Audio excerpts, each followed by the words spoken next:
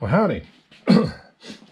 Among other things, I collect what are not commonly called mouse guns. That is 32 automatic handguns. What you see before you is my collection of American-made mouse guns. And I'm going to describe what each of these is. Starting over here, this is a 1907 Savage. It was developed, well, in 1907 by the Savage Arms Company, and was a commercial version of their original submission for the 1911 trials for the Army pistol. Sold fairly well. Actually, sold brilliantly. This is a later Savage 1917. The only place I know of that got a military contract was the Portuguese Army. They ordered a few of them. Both of them are very good pistols. They're both striker fired, though this does look like a hammer. It's actually a striker. They have some unique properties to them, but we won't go into that right now.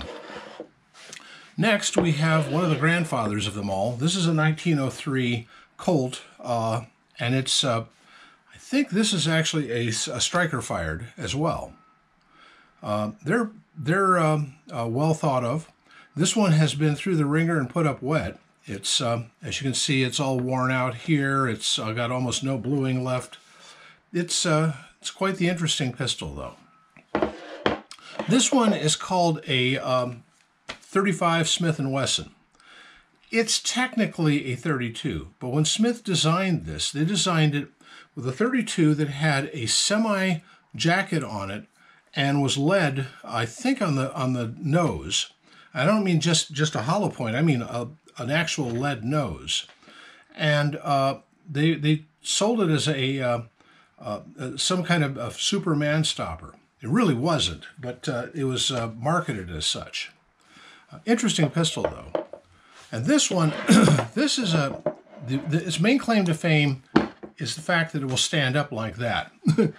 This is a Warner Infallible. Warners were made by a company in New York. They were imported by them. Well, at first. They imported another gun that was called the Schwarz-Losa, which was a blow forward. Yes, a blow forward. Incidentally, every one of these is technically a blowback. These two are considered semi-locked, but that's debatable. We'll go into that at a future date. This one is a blowback that is also, well, when the Schwarz-Losas ran out, Warner bought the tooling from Germany, shipped it over to New York, and set up to make these ones. He got an American gunsmith to design this thing. And this is actually a second model. The first model was, oh boy, was it a problem.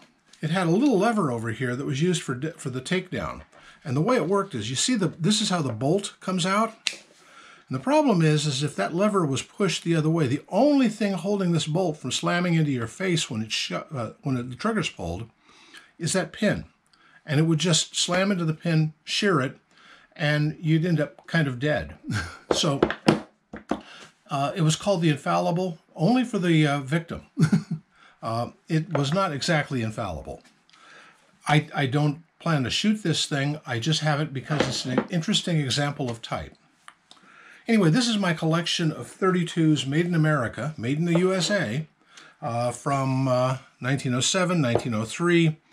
I think this was the 1920s, and this was the 19-teens.